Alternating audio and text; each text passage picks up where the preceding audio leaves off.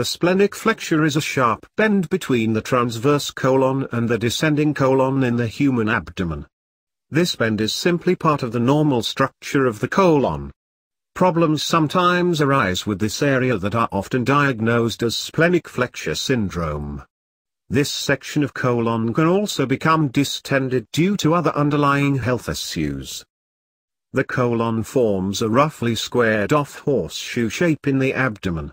On the right side is the ascending colon, which travels up the abdomen to the hepatic flexure or bend that connects this part of the colon to the transverse colon, which stretches across the abdomen to meet the splenic flexure.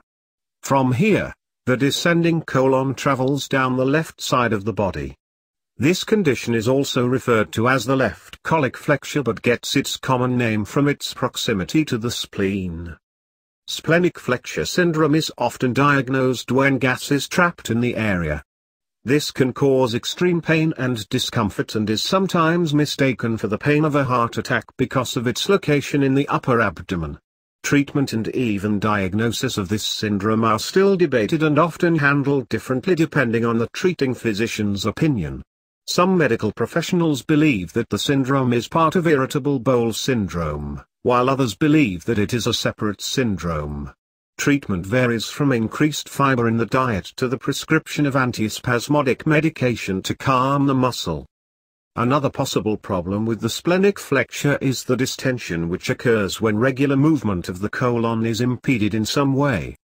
Possible causes of distension are infection, such as tuberculosis or amoebiasis, inflammation from ulcerative colitis or Crohn's disease, twisting of the colon or obstruction, which could be a result of cancer. Diagnosis usually requires some form of abdominal X-ray or medical resonance imaging. Much like splenic flexure syndrome, distension can cause a great deal of pain with possible additional symptoms of fever, rapid heart rate and a palpable mass in the abdomen. Treatment involves resolution of the underlying cause as well as decompression with a rectal tube, colonoscopy or occasionally, surgery. The splenic flexure doesn't have a specific function of its own but is an important part of the colon as a whole. It aids in the movement of substances through the colon, and can cause great discomfort when normal function is impeded. These problems can sometimes be difficult to pinpoint when they do arise, but many are treatable.